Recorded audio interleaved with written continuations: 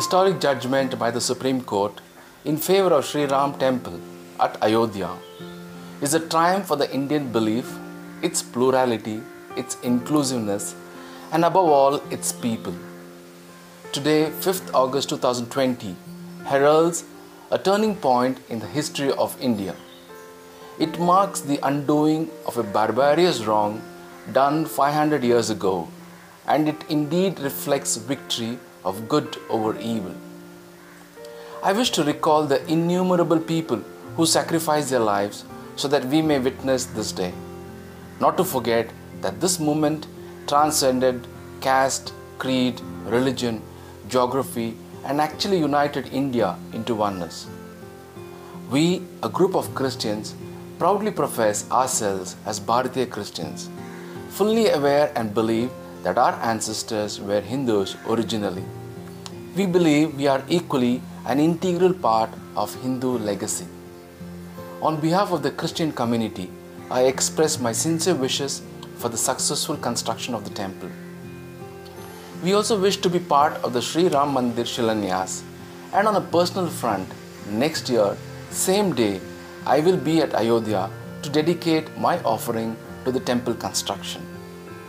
Also joining me in this happiness are a few other Christians. Hi, good morning everybody. This is Jacob from Bombay.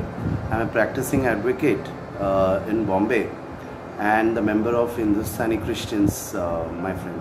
I'm very happy on this day of 5th of August 2020 that the whole world is happy that on this day which we have been waiting for centuries to build a Ram Janmabhoomi temple in Ram Janmabhoomi, and the dream has come true. So on behalf of the whole Christian community and Hindustani Christians, I would like to thank the car savers who have lost their life. Hundreds of car savers who have lost their life in 1992 and also in 2002 in Godhra train attack. So I'm very much happy that after waiting for centuries, the temple is going to be built. And on behalf of the Christian community too, I would seek of like brotherhood with our Hindu brothers. And thank you so much. Hello, I'm Francis D'Souza from Mumbai.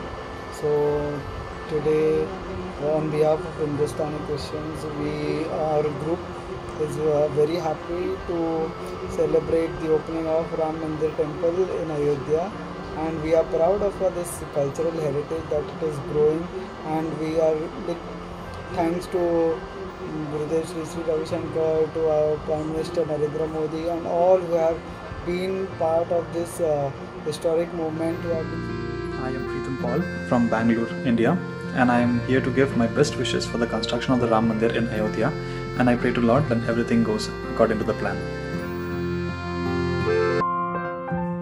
Namaste. My name is Gloria. I'm from Bangalore. I currently reside in Singapore. I wanted to congratulate each and every person who's worked really hard to ensure the Mandir is rebuilt at Lord Ram's birthplace after 500 long years, right? So this is such a joyous occasion for all of us, irrespective of religion, caste and creed. And I would have loved to be at the Bhumi Pujan if not for COVID. But nonetheless, I'm going to be there in spirit. Glued to Doordarshan, of course, the whole day. Let us celebrate this day to the fullest and pray to Lord Ram that he protects India from all evil going forward. Jai Hind and Jai Shri Ram. Namaste. I'm Harish Fernandez, a Christian, and I'd like to say a few words on the great developments at Sri Ram Mandir Ayodhya. It is a proud time in Indian history where a grievous wrong that was committed around 400 years ago is being corrected in our generation. And getting back a part of our culture, our ancient culture, is something to be very proud of. So we have to remember and thank citizens such as archaeologist Sri K.K. Mohammed and his team for being persistent in executing and defending the truth of a temple at the site. It is remarkable that our worthy Prime Minister Shri Narendra Modi ji will be attending the Bhumi Puja. May he continue to stay blessed and strong in leading our nation towards unity. Jai Shri Ram.